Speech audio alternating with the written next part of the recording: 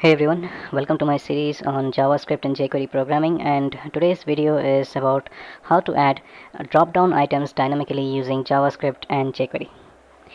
In this video we are also going to look at how to use for loops in JavaScript and how to read values out of a text area. So let's begin.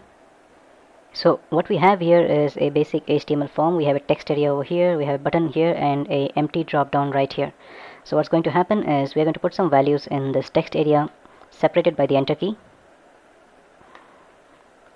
and when we click on this button, these values are going to populate as drop down items right here in the drop down.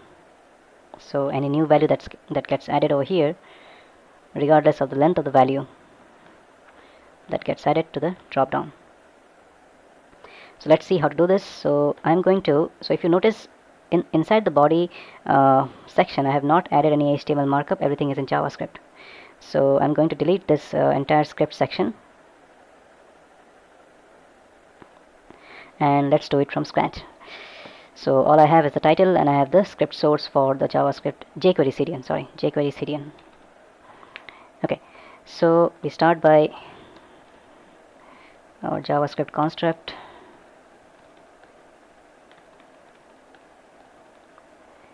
and the script tag. Now the first thing we need to do, so I'm not going to refresh this page because I just need to refer these values. So first thing we need is the text area, and then we need a button, and then we need our drop down. So we're going to declare an object saying document dot create element, and our selector is in this case a text area, and this text area would have rows as 5 and columns as, let's say, 50. Also, the text area would have a style property under which the font size would be 20, and style dot display would be block. Also, the margin property would be 20, and let's set the obj to null since we're going to use the same variable again. Okay, now let's just copy this entire thing and paste it over here, and in this case we're going to put input and obj.type equal to button. So this is our button control. We don't need columns, we need font size, we need display block, and we need margin. Let's paste it again for the drop down. So in this case the selector is select. We don't need rows or columns, just need font size, display, margin, and obj null. So that's it. Now after every obj null we need to do a document dot body dot append child of that control. Do it right here, and then do it, we need to do this before the null. Do it here, delete from here, and then do it over here. That's it. Okay, so our text area is created, our button is done, and our drop down is also done. Let's put some value in the button. So along with margin we need to have a value over here, and click to add drop down values, and this is our button. Now at right this moment drop down is blank, so moment we enter the values over here separated by enter keys and click on the button, this should populate the drop down. So which basically means that we need to add a on click event to this button. So we're going to declare a function first, define the function button underscore on click. We can give it any name. So what's exactly going to happen here? So what we are going to do is we're going to put some values in the text area saying, let's say test1, enter key, test2, enter, test3, enter, test4, something like that. So all the values are separated by enter key. So first thing we need to do is to get the values out of the text area. So how do we do that?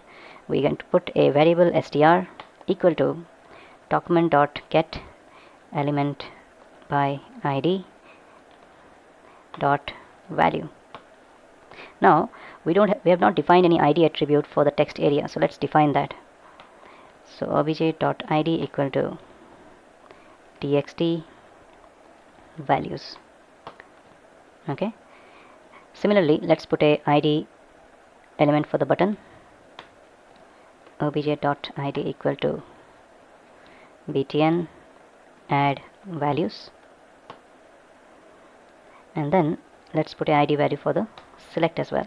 obj.id equal to select values. Now we need the id value of the text area. Copy that, paste it right here, and this will give the entire content of the text area to the str element.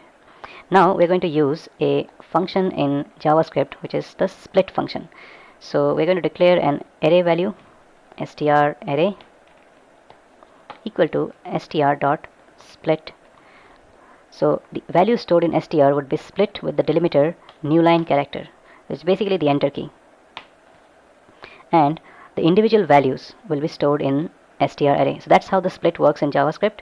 If you have a, this is just an example, if you have a test1 comma test2 comma test3, and if you do a split by comma, then the individual values test1, test2 and test3 are stored in an array as array elements.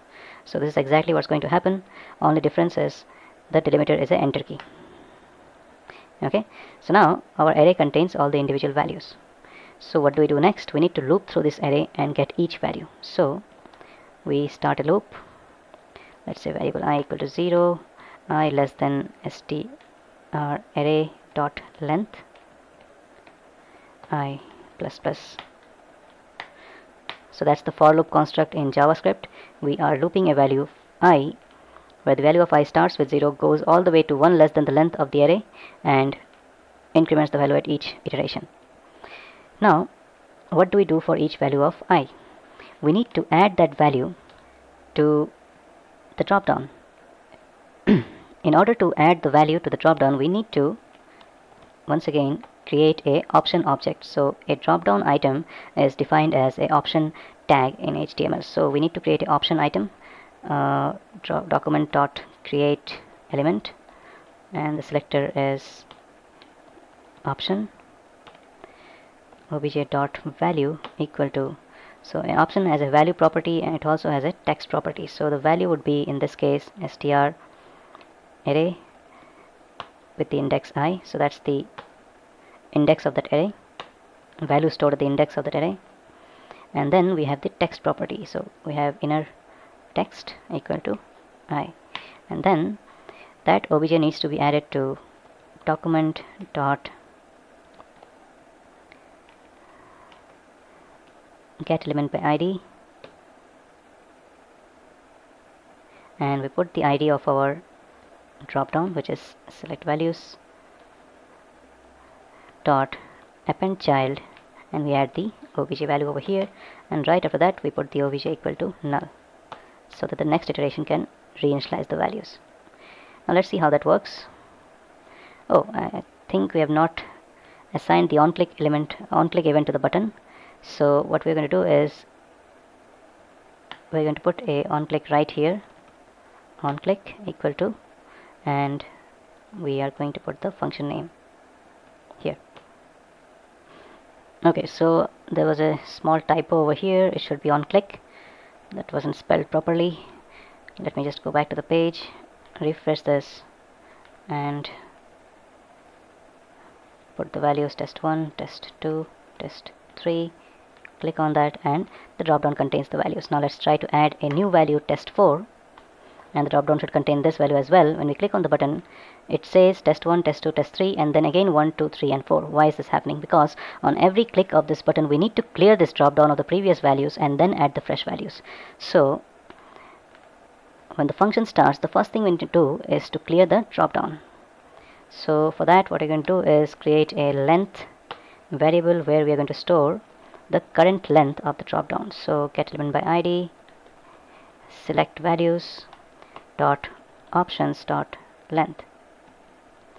So we're going to store how many current items are present in the dropdown at this point, and then we're going to start a loop where I equal to 0,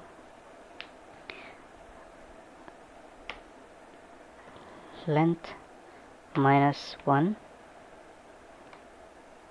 I greater than equal to 0, I minus. So we're starting an inverted loop over here. We are starting with the length and then decreasing the value of I till the I reaches the value 0, and for each iteration what we're going to do is we're going to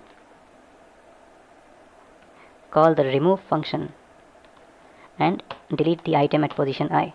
Now why did we do an inverted loop over here? Because each time we delete this element, the element in the second row becomes the first element, the third becomes second, the fourth becomes third, and so on. So the index value changes every time we start deleting from the beginning till the end. So that's why instead of doing it from the top down, we do it from the bottom up. So let's see the result now. Refresh this. Test 1, test 2, test 3, and the value comes here, and we add a new value, test 4. Click on this and the value comes here. There is no duplicate. So now it's working perfectly fine. So let's go back and look at our code. What did we do here? So at the beginning we added a text area element, then we added a input element, we assigned the onClick property to our function, then we added a select element, a drop-down element, and in the button click function the first thing that we did is we cleared our drop-down of all the values. We picked up the length, and starting from the length value till all the way to 0 in the descending order we removed the items one by one, and then we took the entire content of the text area, split the content by newline and stored as an array, looped through the array, and for each element in the array we added those elements as option values in the dropdown. So that is how we dynamically added the values of this text area as items in this dropdown. Now let's try the same thing using jQuery. Let's go back to our code. Okay, so let's start by clearing the entire content of JavaScript all the way to the script tags and initiate the construct for jQuery. So start by our document dot ready function,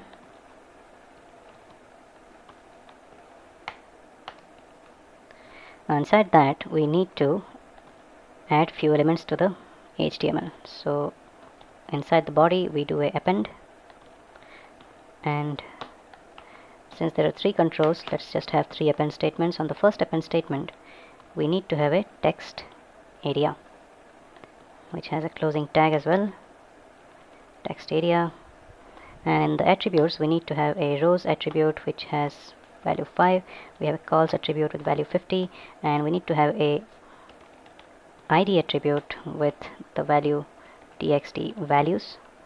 Also we need to have a style attribute with display as block, margin as 10, font size as 20. That should do it. Now for the button we need to have an input type button, value is click to add drop down values, and we can have an ID value as well. Let's say btn add values, and that should be it. And at last we need a select element over here. ID is values, and that has ending tag as well. Now okay, so I need to just copy the style attribute and paste it for the button and the select. And now okay, so this is done, and this is our page. 3 elements created: text area, button, and the drop down. Now we need to have a on click event defined for the button. So we go with the ID which is btn add values. Since it's ID, so we start with the pound symbol and we put a click function and we start our action right here. So within the click event, we need to clear the values of the drop down. That's the first thing we need to do. So we start with the ID of the drop down, which is this, and we go for a inner HTML.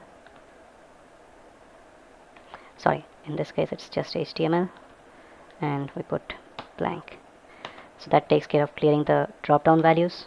And now we need to add values to the drop down, so which will come from the values entered in the text area. So once again we need to have a variable and we need the content of the text area. So once again we go with the ID, which is text values, and we go with dot val. So